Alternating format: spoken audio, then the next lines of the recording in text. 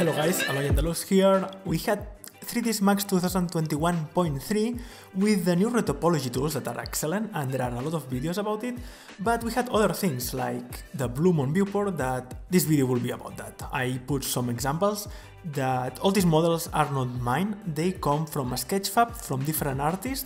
I will have the links below. So I basically import a model, put the PBR materials together and display the bloom on viewport.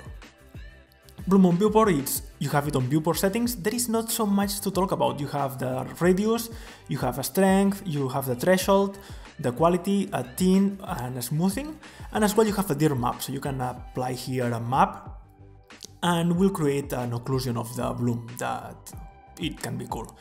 So you can check the different things that I put together and how they look. I think it's pretty great. Very cool if you want to do quick showcase of your model. It gives an extra layer of something. PBR materials comes with multiple textures that you add on roughness, reflection, on different parts. And for that we have the PBR importer. What you need to do is to select import textures, you select your folder and all the textures. And the system automatically will check the name and will create different materials with the different textures associated to each one.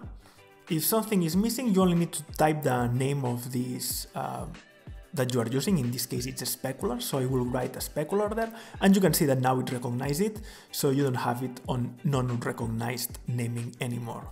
This will import your materials directly automatically, so when you need to import 20 materials, instead of doing it one by one, use the PBR importer. Can be very helpful and save a lot of time. And that's pretty much it for this video. So you know that the 3dsMax viewport keeps improving on each version of 3dsMax.